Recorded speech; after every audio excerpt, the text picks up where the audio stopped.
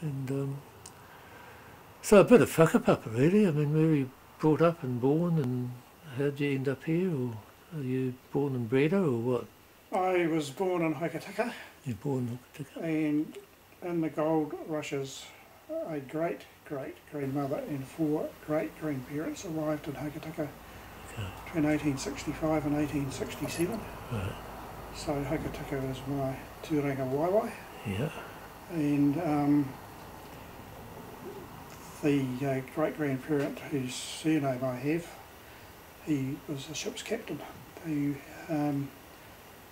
left an immigrant ship in Dunedin and found his way to Hokitika because they were short of ship's crews, and was very much involved in unloading the big ships out at sea, the ones on the Trans-Tasman. The trade couldn't get in the river, so they were unloaded by freight by small sailing ships and the passengers by steam tugs.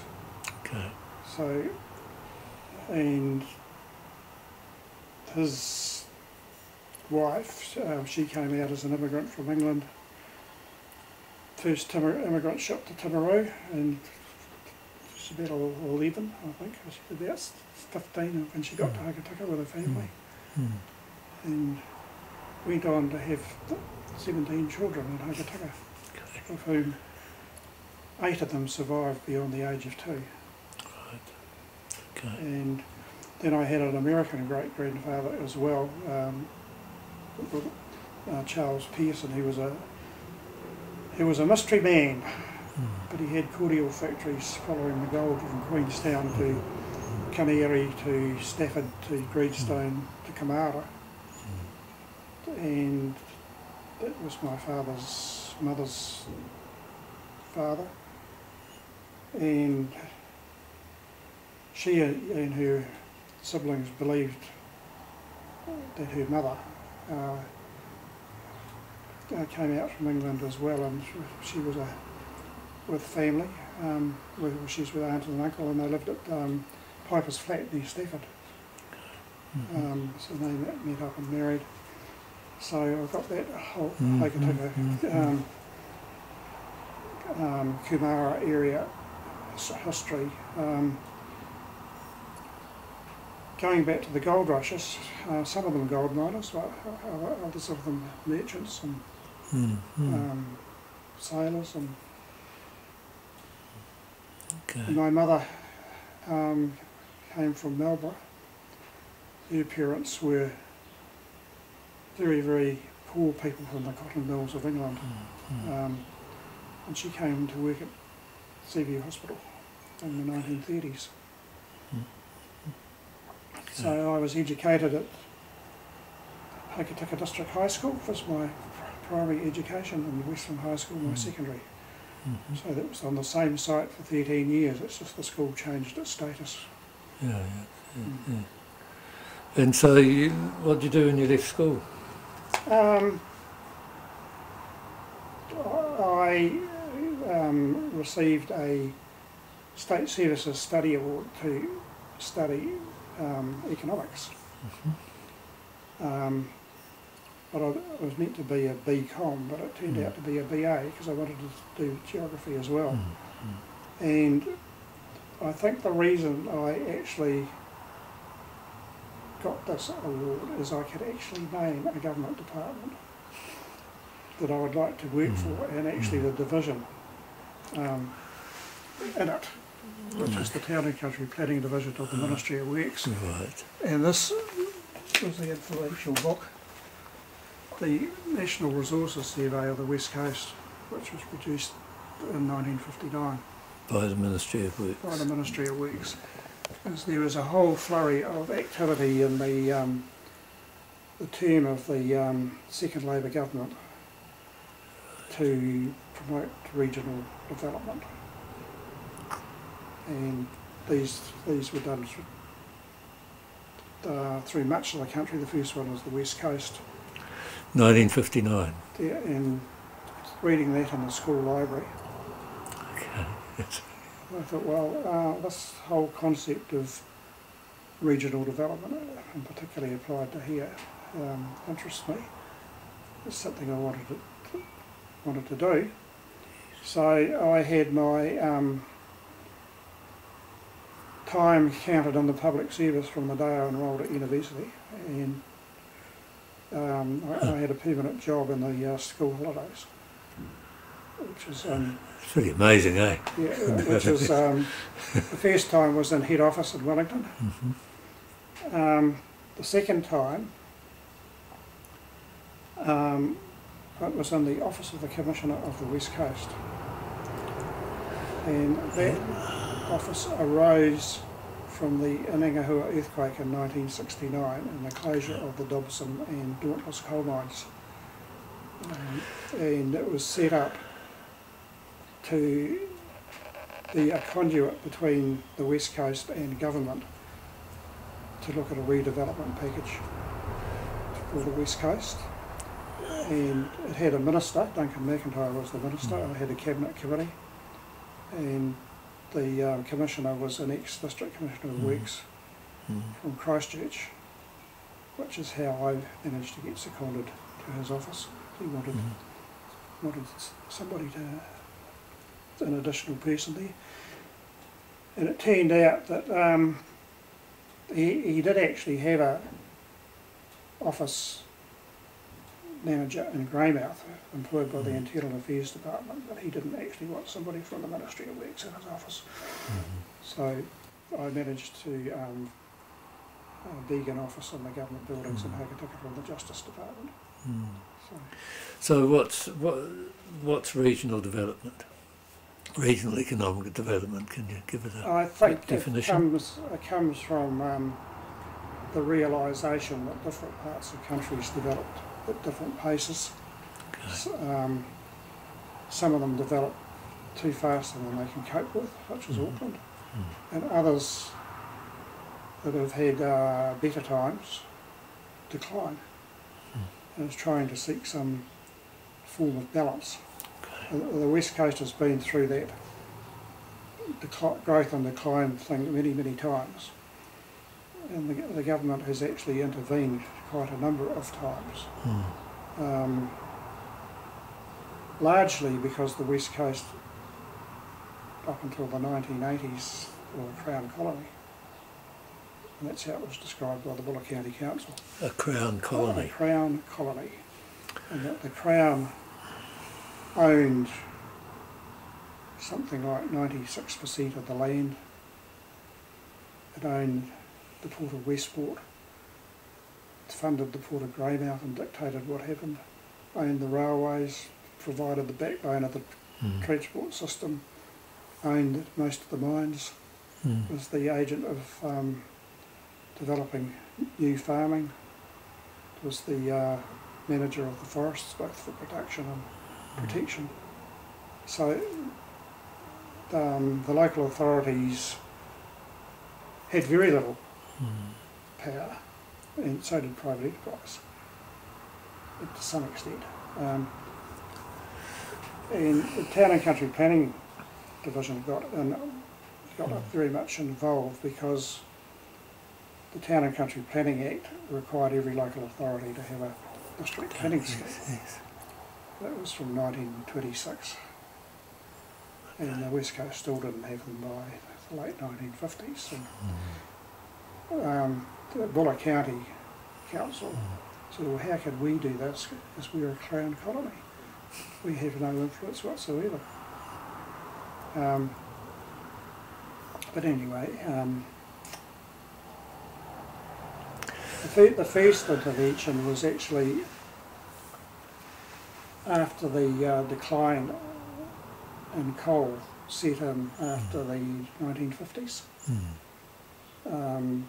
And that was because of diesel and hydro schemes. And the dieselisation of the railways. And alternative energy. Electricity and possibly the 1951 industrial lockout or strike, depending on which side you're on. It was definitely a lockout. Lockout, yes, right. And it seems that there's been a cycle of this happening where governments have felt a responsibility for the West Coast or a guilty conscience I'm not quite sure which one at which time. But, but there was this continual closing of coal mines. So there was a commission of inquiry set up in, I think it was 1957-58, it's this one here, the report on the West Coast, which analysed what was the sort of industrial future of the West Coast. Okay. I'll get these later. Yep. That'd be better. So out of that, the development of state farming was accelerated, particularly with big schemes like Cape Fowl and some of the ones around Hokitika and then out Bell Hill Way. And the Forest Service, through that, was charged by the government of changing the way the indigenous forests were managed to put them on a more sustainable basis. And one of the problems was there was not much investment in the industry because they had very short-term licences to log the forests. So they went to a system of long-term licences in exchange for investment in higher levels of processing. So that's where we see Stillwater and Ngāhere and Ruatapa and Harihari and Wataroa and Reefton. There was quite an expansion. So this was still processing natives? Yes. Mainly the Remu? Remu with the beach sitting there as a potential. Okay. And exotics being planted to take the place of the level of cut that Remu supplied. Okay. So that was a major outcome of that the Forest Service was initiating, and with the beach it was seen as quite different from the Remu, that the Remu, well, the polycarps were sort of like a 300-year growth cycle. The beach were about an 80-year growth cycle. And it could be seen that they could be managed. But there was a lot of very low quality wood, which the solution to that was to have some sort of pulp mill, and the problem with that was it needing vast quantities. So, okay. This is a Stillwater scheme. Well, Stillwater was a potential site, yes, not the only site. So during the 60s, the Forest Service developed the West Coast and South London beach schemes, and that's when that coincided with the rise of national interest in protecting the environment. It was a socialist economy. It's hard to say whether it hampered it or hindered it. But in some respects, the state and industry worked together. And you could think of the mining industry, coal mining, largely private investment from often overseas. Initially. Yeah, and but the state providing the infrastructure, and the ports of Greymouth and Westport were under, well, they were initially state developed before 1884 when they became under harbour boards, but the harbour boards never really had full jurisdiction. So, because the government approved everything they did, and Westport went bankrupt, so it became the government's only government-run port. Greymouth almost went bankrupt, but it was continually propped up, but also suppressed.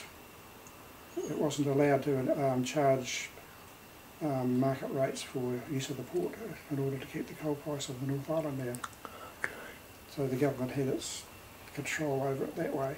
But said it was uneconomic, but it would Yeah. So this is interesting. So, and does the development never quite took off, really, because it hasn't really, has it? I mean, it's been in waves. But you know, there's still 30,000 people in a sort of. Well, the population is the same as the peak at the gold rush. Yeah. It got to about 36,000. So it's never really grown, has it? I mean, No, and that's where it gets into its other bind. It needs population to maintain its services, and it needs the services here because it's remote. And then you get into the population-based funding of health services that was introduced in the 1970s. So, because population was declining, the health service would be reduced in its funding. So it's never sort of grown because of, it's just so overly based on resource extraction. Would that be the truth, you think? Probably because it's relatively remote. The remoteness. And, it is based on local resources. Many of them which are quite bulky, so they need expensive transport systems. Yeah. But interestingly enough, Hokitika survived after the gold rush because it had been the provincial capital and it retained the government services. Yes. It administered land and it had lots of things that provincial capitals had, like a lunatic asylum which became a psychiatric hospital. So you had its two biggest industries were health and the public service. Just like Greymouth now. And Greymouth has sort of taken over that a bit. Yeah, and Greymouth has taken that over. Hokitika had it did have the full range of public services from the provincial days, including education, and then it became more focused on the land-based administration, and Greymouth picked up the social services, people-based administration, and Westport was still in Nelson. Okay. So yeah, I mean, this is interesting because it's like a little bit of the old Eastern Europe in a curious way, isn't it? I mean, you know what I mean? It's that whole government, as you said, the state ownership and control of things. Yeah. So go back to your story. So that you got this scholarship, and then you got your degree, and then what? Well, I worked in head office of the Ministry of Works, and it was largely... It's in Wellington. It's largely on resource and regional development projects. Most of my colleagues were working on the administration of district planning schemes, which actually I found totally boring. So, and there was one part of it that produced these resources surveys, was actually sort of a research section, full of geographers and historians and whatever, in this great monolith of a 12,000 people engineering business, really. But what I appreciated was actually working alongside engineers and architects. Because I tended to get attached, for example, to the power division, which was the builders of the power stations, so investigations of them on behalf of the electricity department. And the Clutha scheme was actually the first one that really affected people. And it was the first one that had a impact report on how the landscape, the geography, the economy, the people, everything but the Maori were impacted on, and I was seconded to that interdepartmental committee to compile that report. And at a later stage, on the east coast of the North Island, Te Taurāwhiti, it was going through a process of dealing with depopulation and soil erosion. Yep. And the solution there was seen to be planting of forests. So we were planning ahead with when they would be utilised. This would be the 1970s and the 1990s. So again, the Ministry of Works was leading an interdepartmental committee, and there was a liaison officer in Gisborne and I was the liaison officer in Wellington. Got the two parts talking to each other. And somewhere along the line, this was when the government started to get a realisation that the environment was important. So it didn't create a ministry, it appointed a minister, and he had an officials committee of 14 heads of government departments, and a cabinet committee. So for some reason or other I was seconded to be the secretary of that committee. So that was in the very early stages of environmental impact reports, and concluding whatever happened with Manapuri and starting the Friends of, the Guardians of Lake Wanaka. Yes. And it then moved on to the South Island beach forests. And we got seconded to some working party on that as well, looking at the social and economic pros and cons. And so this is when? This would be in the late 70s. Late 70s. Is this before the Maruia report or the Maruia? Yep.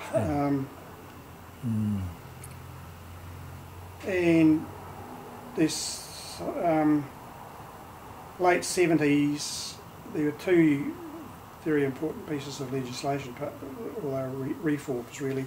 The Local Government Act 1974 and the Town and Country Planning Act of 1977. The Local Government Act set up a system of regional government that was compulsory in Wellington, Auckland and Christchurch, and voluntary elsewhere. And then it actually moved to being compulsory elsewhere, except the elsewhere didn't have fully elected regional councils. The constituent boroughs and counties appointed members to a united council. So the West Coast United Council was formed in 1976. And picking up on the Town and Country Planning Act, it came up with a system of regional planning, which was not just land use planning or resource planning, it was everything that the public sector did, planning. And it had a provision in it that a regional or united council would prepare a draft regional planning scheme that would go through a process of being approved by the government. And once it was, went through the departmental system and then went to the Executive Council and would be approved by the Governor General as an ordinary council. And the Act said that an approved regional planning scheme shall be adhered to by the Crown and every public and local authority. So it was binding. But how do you produce one for the West Coast except in very general terms, which was done? Just to backtrack a wee bit, is when the United Council was set up, Minister of Local Government Alan Hyatt came down and had a big ceremony in Greymouth about it, and he told the assembled local government politicians that you will be the planners, you will be making the decisions forevermore through this process. Yes, yeah. And that interested them, compared with Buller County saying we're a Cowan colony, we can't do anything. We were going to do this in partnership with the government, and it was going to be meaningful. And there was a compulsory regional planning committee which had a Crown representative on it. And the people appointed from the boroughs and the counties took very seriously their oath that they were to consider their prime consideration was the good of the whole region, not of their individual appointing authorities. And they all did that apart from one. He was the Mayor of Greymouth, Harry Dallas. Okay. In fact, there were 14 councillors got paid $9 a day for their meeting fee. But so they asked for assistance. So I was actually sent to the Christchurch Ministry of Works office to provide them some planning support. And they also didn't have their own administrations. One of the local authorities became the administering body, which was Grey County, which was specifically chosen so that Greymouth Borough wasn't it. So by 1979 they wanted me shifted over here, so I did. That's when I came back here. Came back, so I've been here ever since.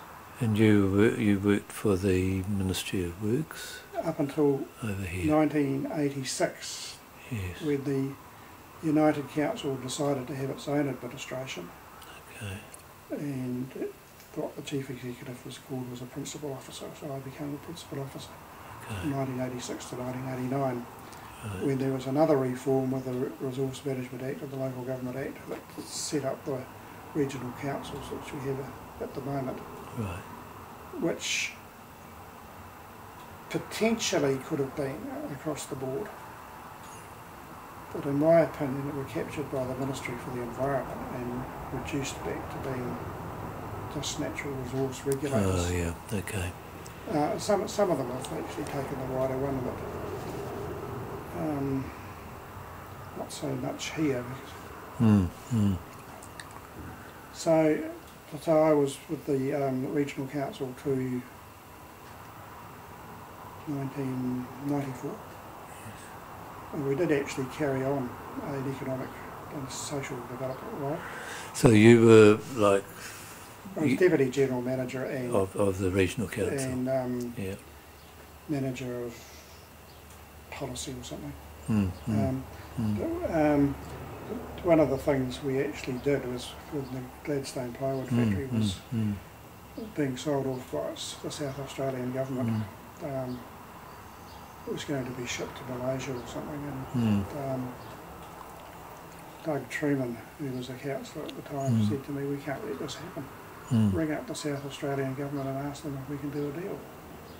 Which we did, and they said, yes, we'll provide you with the books and all the information. And we called together a meeting of the staff, the suppliers and the customers of the plywood factory. We got a business analysis of it done and set it up, and it became a company and has survived. The unfortunate thing about it is that most of the money came from Mitre 10 franchise holders in the North Island who had the majority of the shareholding, like 3/4 of it. But there is about a quarter West Coast shareholding in it. And it paid extremely good dividends for its first how many years? 20. So what, I mean, what was your personal feeling about this whole, the whole native logging issue and what happened and timberlands and Well, all that? I was personally, like I think most of the United Councils, was wanting to get a balance between maintaining one of the policies of the regional planning scheme was community viability, was maintaining community viability while being long-term sustainable and doing sort of optimising, maximising or whatever the environmental values as well. So there's a lot of conflict in that. But it was trying to find a balance. Yeah. And the United Council, the boroughs and the counties, the Trawlers Association and the Timber Workers Union seem to have found a balance, but it was still not what the environmental groups wanted. So what happened is the government appointed the newly appointed Secretary for the Environment, Roger Blakely. He was had a doctorate in concrete engineering to actually mediate all of this. And he was meant to be the Crown facilitator. I was meant to be the United Council facilitator, which I was up until the end when he said I was actually the United Council's representative. No, I wasn't. Because we had this statutory process to go through.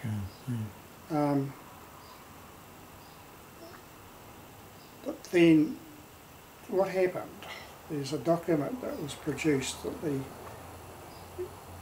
United Council had not fully seen it. So there was a meeting was demanded to take place on November the 6th, 1986, which lasted from 10 o'clock in the morning till about 3 o'clock in the afternoon, which Council was still trying to seek this balance. Kerry Burke is the representative of the government, I think, rather than the member of Parliament for the West Coast, was actually saying, well, if you don't sign this document the way it is, there will be no jobs for the West Coast of the Forestry Corporation when it's announced tomorrow. So they had this threat hanging over them. Also the knowledge that they were bound by their own regional planning scheme to go through those processes. That they had no opportunity for legal opinion. But they voted, probably not unanimously. I'm sure I think Jim O'Regan didn't vote for it, to actually go forward with it, subject to getting a legal opinion and this is go forward with the accord. But then the whole thing, we were meant to get that before Roger Blakely threw out on the plane out of Greymouth at 4 o'clock in the afternoon. So between about 3 o'clock and 4 o'clock we were meant to get all that done. And I got hold of the office solicitor of the Ministry of Works who administered the Act, and he said not to sign it, to be acting contrary to the Act. But the chairman of the United Council, Ethel McGeady,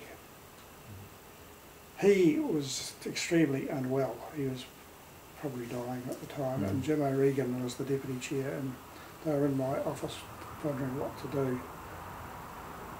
Jim was really there to support Ethel, and Roger Blakely was there in continuous consultation with the Minister for the Environment's office, because he had to get this thing signed before he left. And he was on his knees on an office next door to us with the telephone cord extended right round so that he could actually listen to our discussion with the office solicitor in Wellington, the Ministry of Works. He denied that he ever did that, but he did. There was all of this pressure. And Some of those councillors left that meeting in tears. So it's classic bullying, really, isn't it? Yeah, I remember Anna van der Geest. Yeah. She left in tears. Yeah. So to me, that was actually, the whole thing was actually devastating, personally, because I had a responsibility for the process working. And I thought I'd failed it. The next morning, there were no jobs for the Hakataka, or the West Coast Forest Service, and the Forestry Corporation document came out.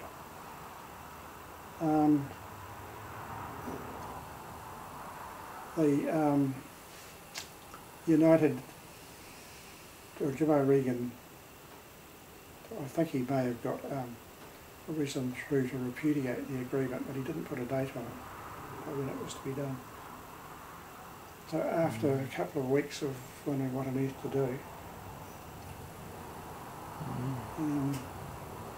in the meantime there was a movement that had grown up in the, particularly in Hakataka, but in the forestry settlements of the West Coast, called West Coast Forestry Families, was sort of ready to support the forestry families. And it's one thing that happened in that the Anglican Bishop of Christchurch came over and called a meeting amongst the churches around Hakataka. And during that meeting I was at, there was a solution appeared. Well, not necessarily a solution, but a way forward, that we would actually approach the Prime Minister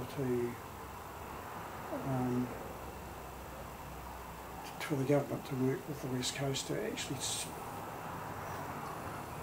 sort out the detail of the way forward on this, because the whole thing was just far too rushed. This is Longy. It was David Longy. He actually transferred it to the Local Government Commission, not quite sure why, but they encouraged the United Council to come up with a new form of regional government that might have some of these resources that transferred to it, and the state-owned enterprises. But then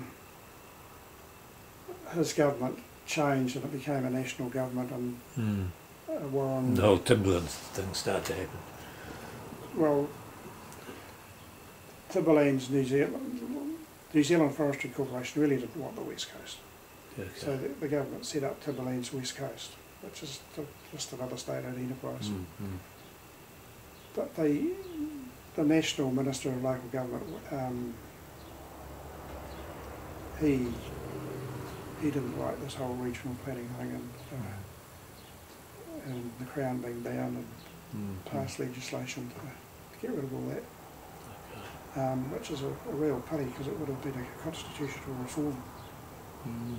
It was only Auckland, Wellington, Christchurch and the West Coast actually took it seriously.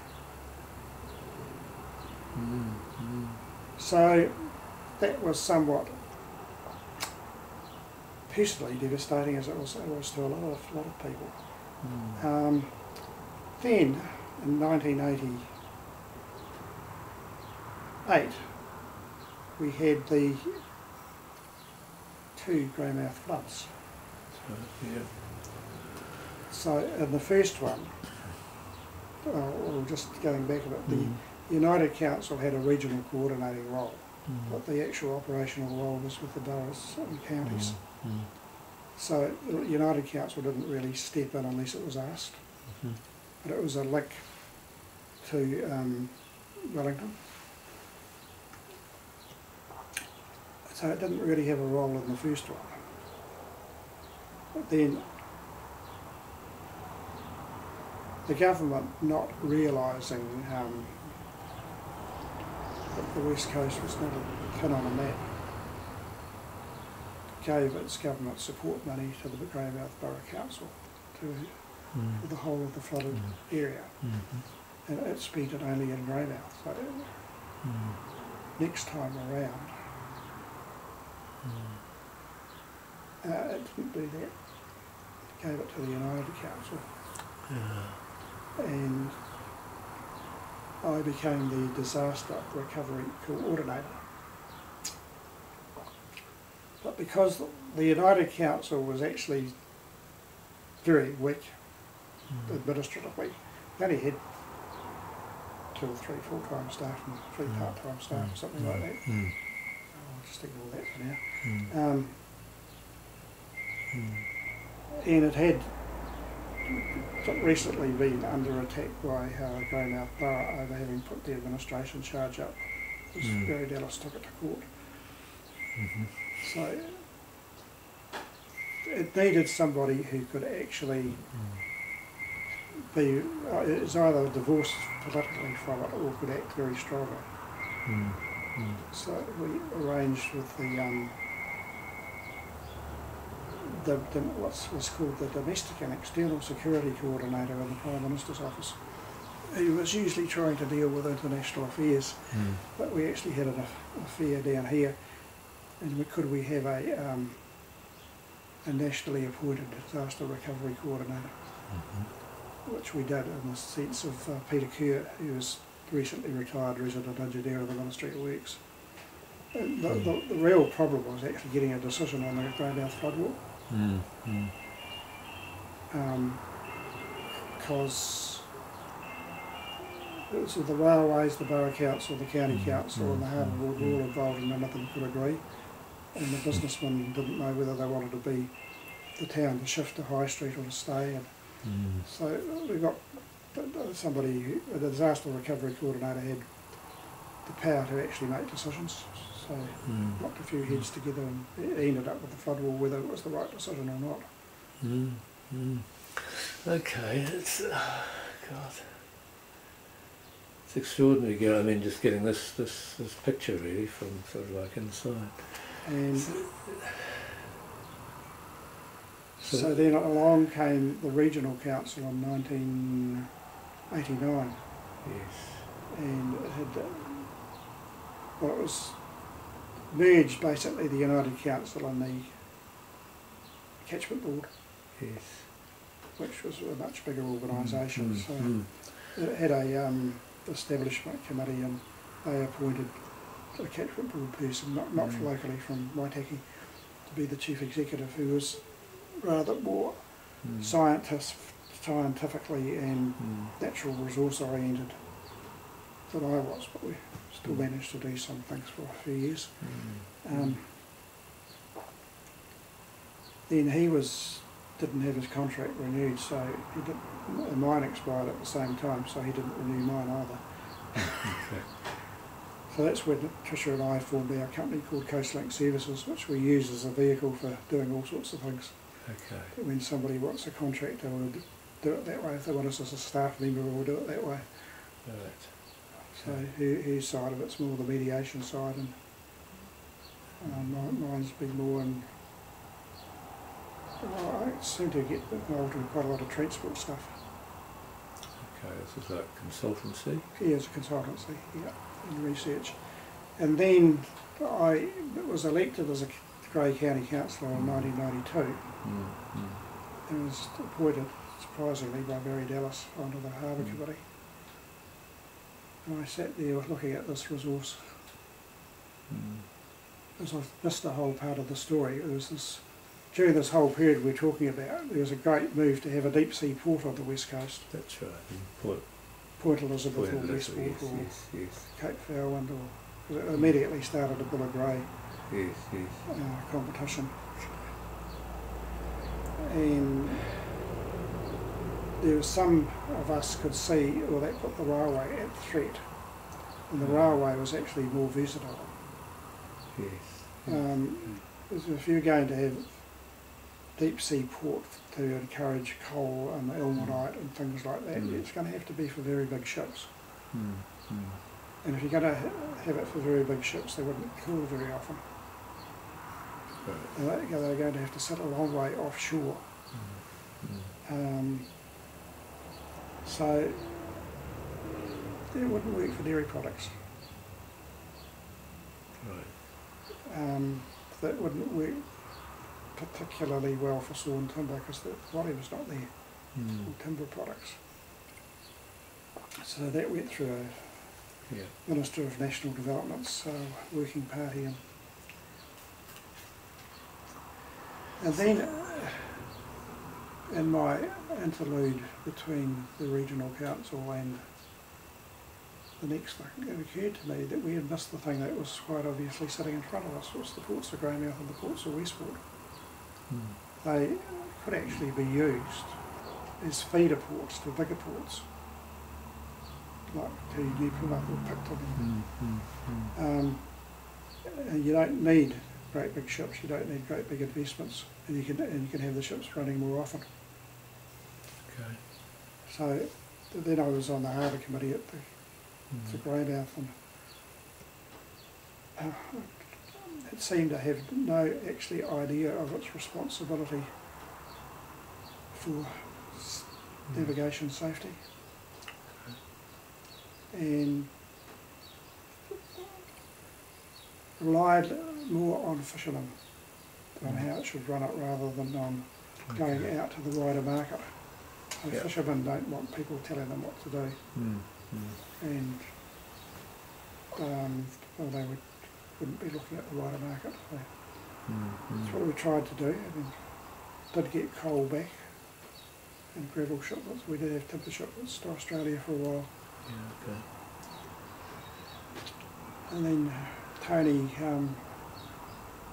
became the mayor, and he had all sorts of proposals to use the site. Well, he had a company set up to manage it, a council-controlled enterprise which he named Port Westland. So he never likes the name Greymouth, so he always goes Westland. Yes. Which had some very good board members, but he sacked them as well. So I finished with them, and just carried on and got myself interested in the heritage projects, voluntarily or sometimes paid for it. So which is what I'm doing now.